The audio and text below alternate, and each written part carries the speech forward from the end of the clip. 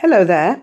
In this video, I'm trying to present you the topic enlargements as part of transformations in the GCSE Maths syllabus.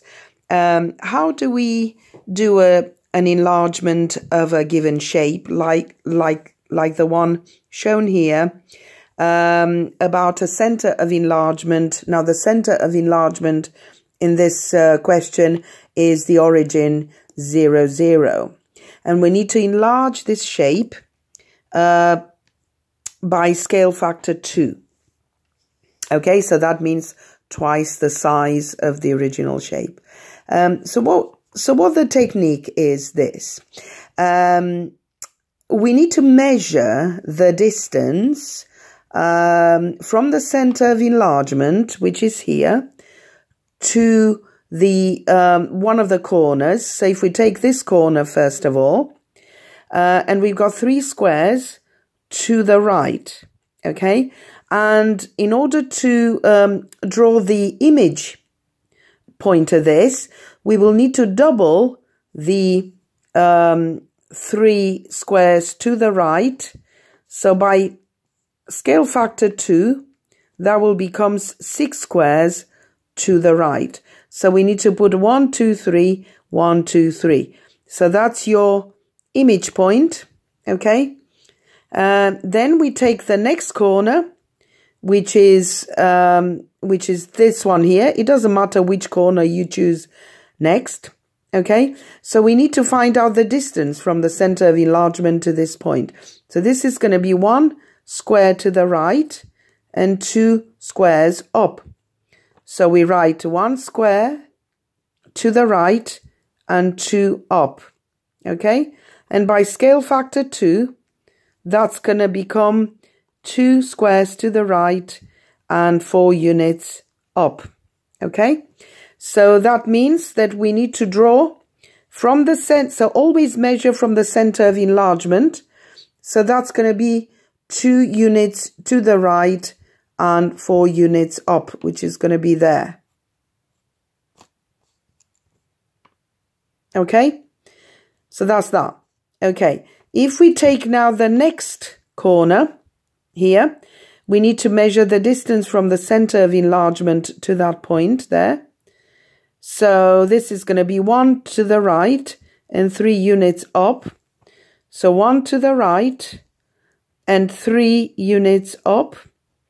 And by scale factor 2, this is going to become now 2 squares to the right and 6 units up, yeah, because you're doubling the amounts here. So what we need, 2 squares to the right and 6 units up. So 3 and then another 3. Which is there. Okay, and we have one more corner to consider, which is this one here. So we measure the distance, again, from the center of enlargement to that corner. So it's going to be 3 units to the right and 3 units up. Okay, so 3, 3. So 3 to the right and 3 up, which means that by scale factor 2, that's going to become 6 to the right and 6 up. So 6 to the right and 6 up, which is there.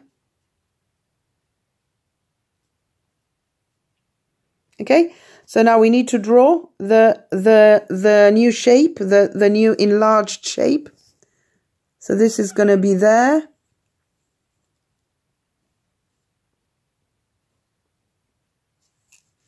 So this is going to be there and there. Okay, so that's your enlarged shape.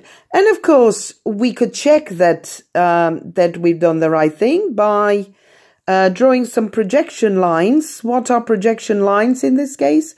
These are lines that join the original point with the image point and with the center of enlargement.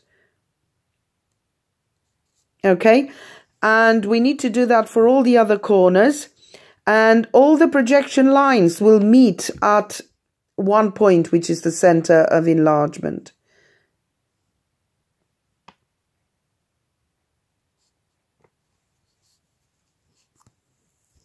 Okay, and then here we also join,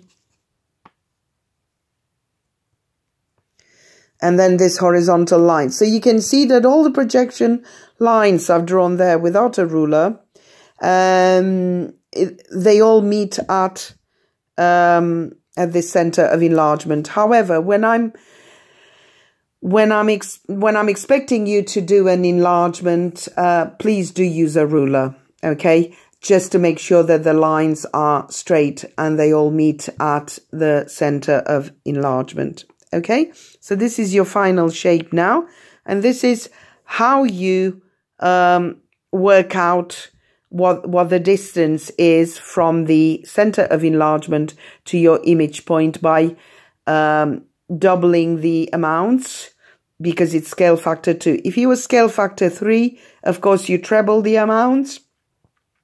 And again, if it's a smaller scale factor, like a half or a third, then all you need to do is basically half the original quantities, yeah? So if it's scale factor a half, then you have to half this original amounts here, the distances. Whereas if you have scale factor 2, you're doubling them. Okay? Thank you for watching this video.